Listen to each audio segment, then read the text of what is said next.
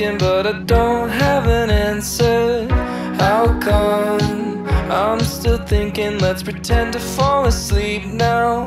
When we get old, will we regret this? Too young to think about all that shit. And stalling only goes so far when you've got a head start.